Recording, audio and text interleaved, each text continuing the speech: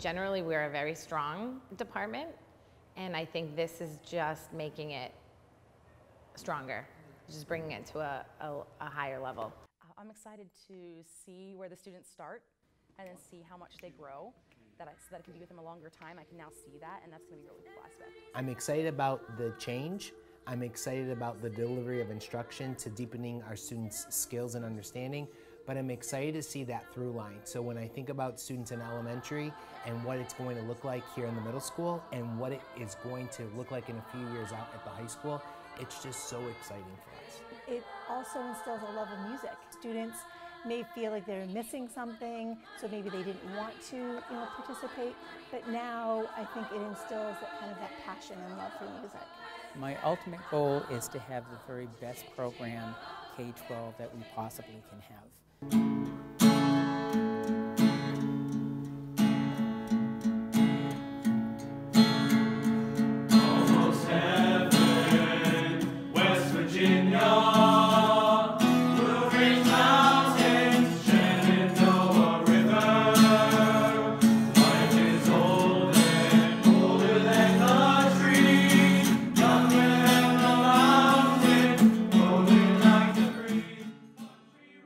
Currently, we have a pull-out program, which means that the students are coming out of academic classes, so they're missing instruction that way.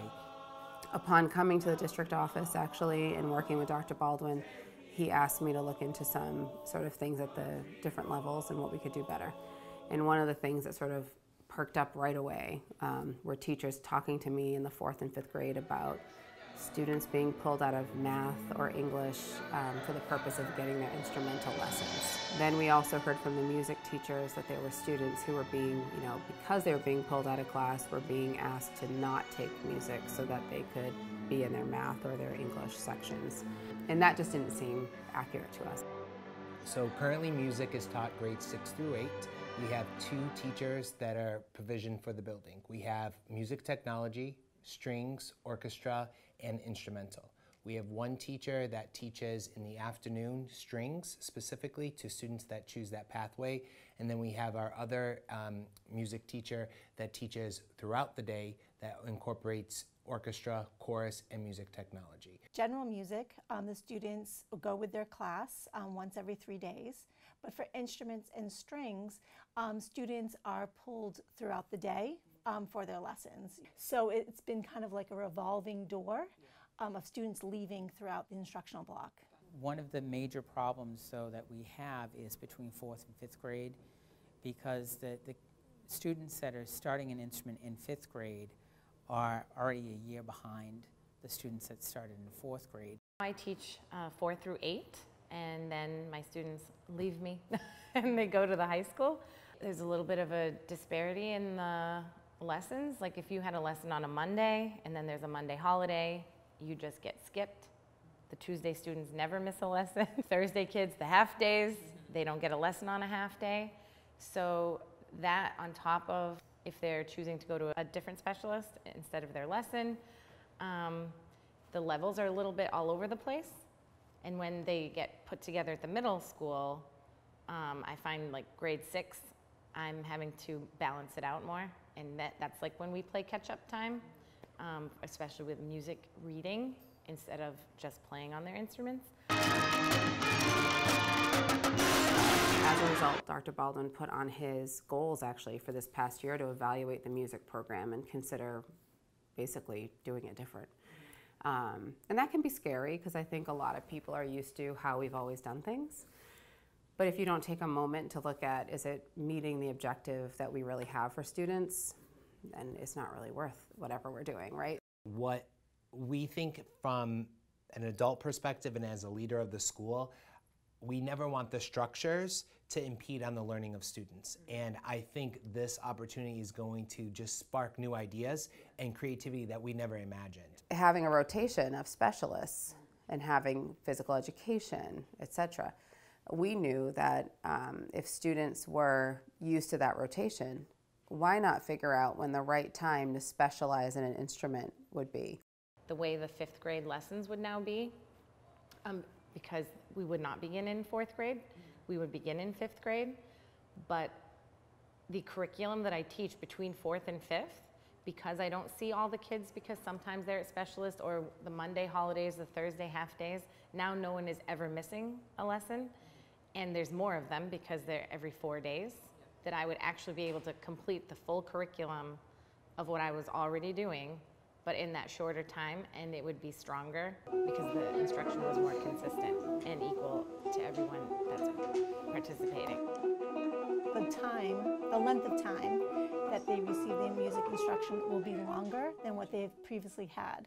So before, it would probably be maybe 20 minutes by the time the music teacher would gather the students at each classroom, bring them down to the music room. Now, all the students will go at a specific time and have a 40-minute block of instruction versus 30 minutes. It's at least going to double the amount of true uninterrupted time students are going to have learning their instrument, and we think that's going to be fantastic.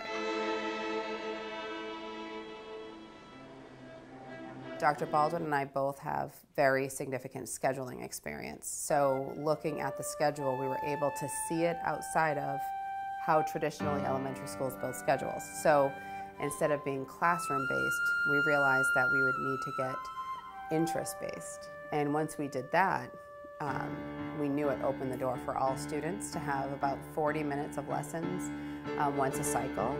And when you do the math on how many actual instructional minutes they get, we think they'll actually be better equipped to go to middle school as musicians. And that's really exciting to us. I'm excited to help continue to build that feeder, not losing kids in between that middle school thing, especially where we have such a diverse offering of electives in the arts and media and CAD and coding at the high school. Showing the kids what is possible early on will help keep those kids and hopefully find what they're passionate about.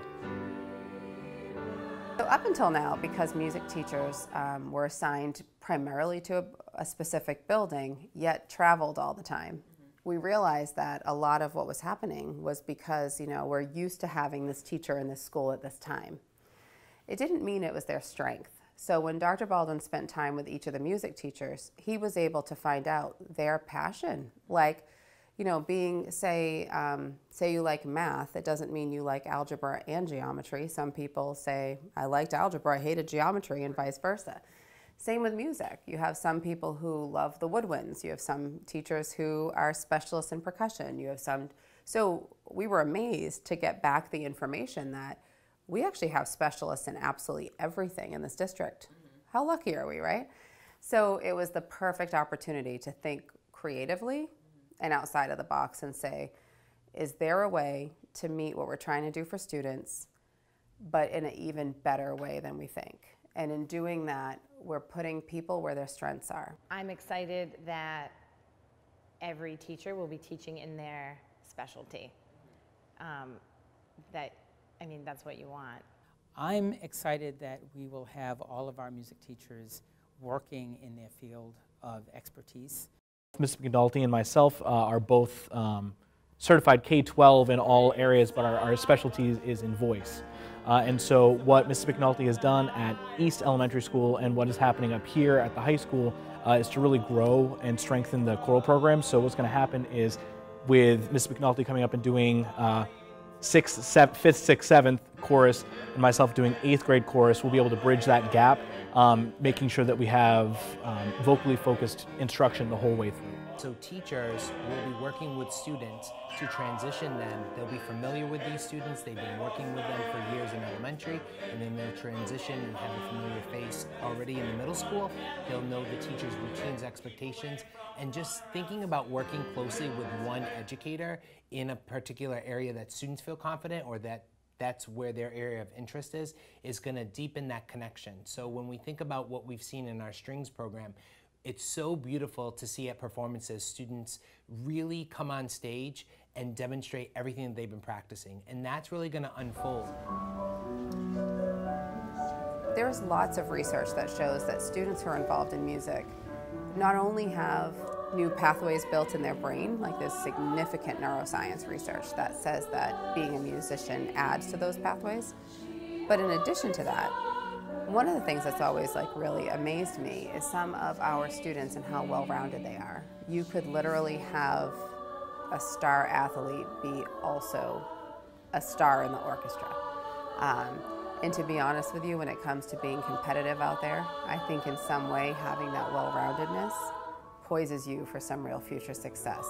If you're trying to minimize disruption in the classroom, you would take all of the flutes at the same time, but now they're in 2 different books. So you have to schedule them differently. And with this new program, everyone will be on the same page at the same time. In many learning communities, they're looking at minimizing music programs. And specifically here, we're trying to make our program vertically robust. With this new program, there won't be any pull-out lessons, and the lessons won't have the problem where if teachers are giving a test or something like that, where students are missing the lesson because of testing. I'm really excited that I think with the new delivery of the instruction that everyone will be on this equal playing field, because you're not going to miss a lesson because your lesson fell on a Monday. Looking at working closely with our educators for year after year to see what the outcome can be, it's going to be exciting. Dr. Baldwin jokes that I'm a music person and he's a sports person, but we both understand the value of team and goals, right? So over time, we're able to kind of establish what are the goals of this program and how can we have a team approach at making this the best it can be. At the high school, we have award-winning bands, choruses, and orchestras, and I'd like to see that get bigger and grow with the middle school and the elementary. So obviously Fairhaven has an exceptional music program. I mean, our students are unbelievable and have amazing talents. That being said, learning what we learned about the foundation for where it starts, we do believe that we're going to give our students the opportunity to be even better.